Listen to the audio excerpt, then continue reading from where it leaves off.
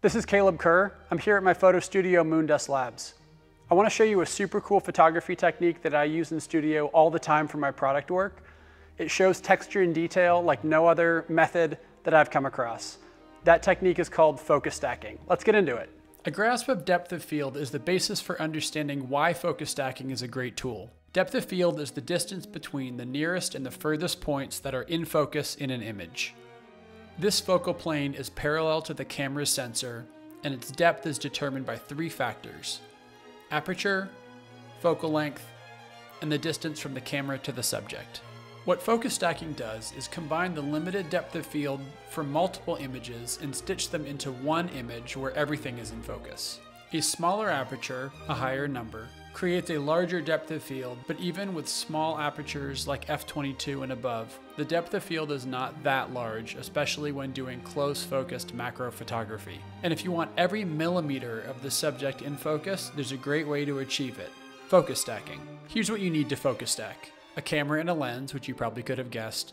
You'll also need a sturdy tripod. This is impossible to do handheld, and I would highly recommend shooting tethered to a computer. When dealing with such fine detail and a quest for perfection, the back screen of the camera really isn't ideal because you won't be able to see the level of detail that you want. That means you'll need a computer and a tether cable.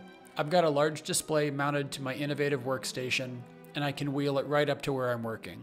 You'll also need software that has a focus stacking functionality. There are several options out there, and you might already have software that's capable of it, like Lightroom or Photoshop. But my absolute favorite, hands down, is Helicon Focus. It works incredibly well and achieves fantastic results every time. If you're going to be doing focus stacking in any serious way, this is a no-brainer. The mechanics of focus stacking are pretty straightforward. First, you need all the settings to stay the same throughout each shot, so make sure the camera is in manual mode and is set to manual focus. You're going to take a series of images, slowly racking the focus from the closest part of the subject to the furthest, or reverse, it doesn't matter, with overlapping depths of field. The smaller the shifts in focus between each image, the more detail information there will be when it comes to stitching them together into a final image. There are mathematical ways to calculate what these increments should be between each focus shift, but in reality, I gauge it visually, and this also is where a large screen becomes important. I make sure to visually check that my first shot is properly focused, then I will run through the focus shift process until I can see that I've covered the whole subject. Go slow, be patient, and do not jostle the camera.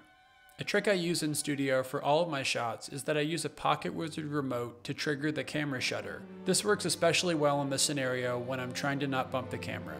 Once all the images are captured, you'll select them all and send them to Helicon Focus or your preferred software. From there, just tell it to do its magic.